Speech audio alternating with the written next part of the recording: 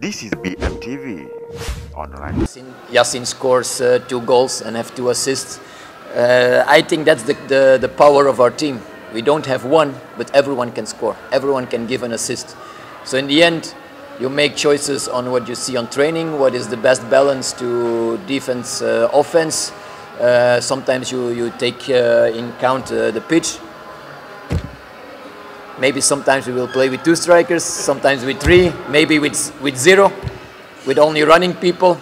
We have a lot of skills in our team, and we can mix. Because today I expected, in fact, Biashara with 5 defenders, because that way they were playing 3-4, 1-2 in the previous 2 games at home.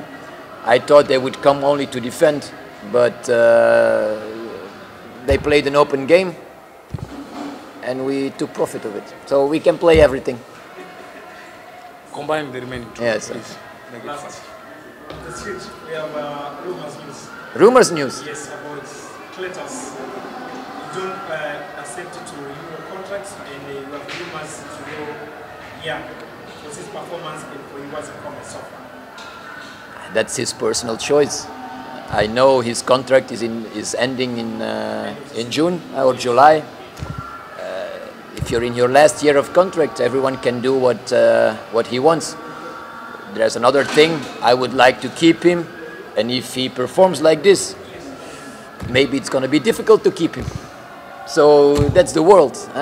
Business and economy goes on demand and